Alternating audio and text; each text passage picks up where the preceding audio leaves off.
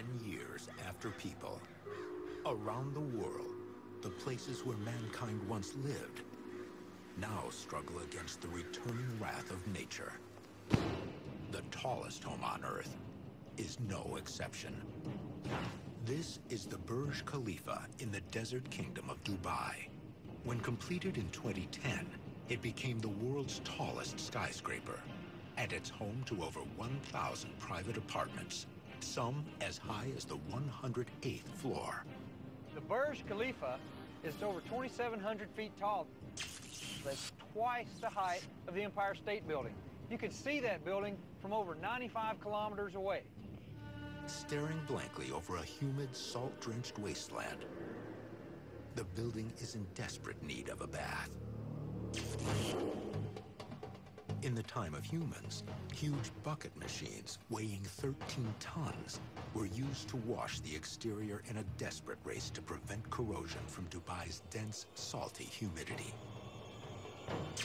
These devices are suspended by cables. They are a potential point of failure, especially if they're already filled with fluid. Dangling hundreds of feet in the air, they haven't scrubbed the building in a decade, and it shows. The window washing machines are very heavy, and the cables would likely fail over 5 or 10 years. One of the massive buckets breaks loose.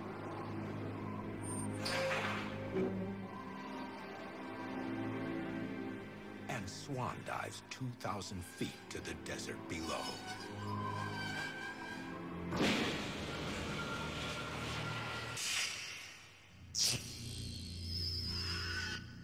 "250 years after people.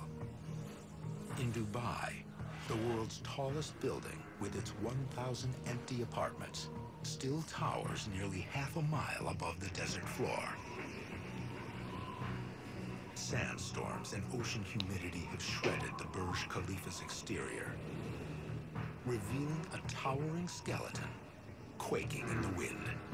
In a life after people, larger wind gusts would stress the building a little bit more, cracks would open up a little bit more. Now, one question becomes critical. Which will fail first?